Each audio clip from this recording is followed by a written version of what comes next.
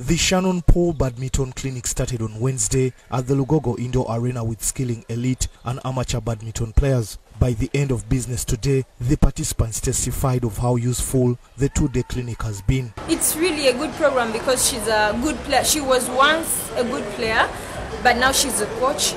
So I can get to learn more from her and then, improve on my game as well. This is my first time to come, but we have got a lot of equipments which have been missing.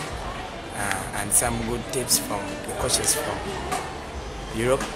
I've got new footwork, though we have some other ways of playing. We have a way we do our things when you're playing with your coach, but then we've at least learned something. They've given us rackets, they've brought shuttles, they're teaching the upcoming juniors.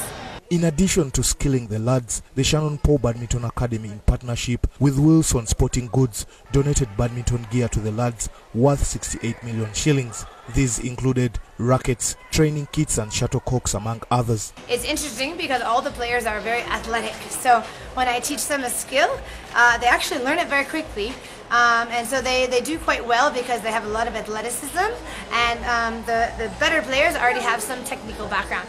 But the more technique that we can teach them, the better they're going to do, because if you can take those great athletes and give them some more technical skills, then they're really going to be able to compete at a higher level. Shannon Pohl is a former US female top seed who before her retirement presented land of opportunities 4 times in the World Championship. In 2012, she was voted US Badminton Development Coach of the Year. Currently, she is head of the Shannon Pohl Badminton Academy in the US.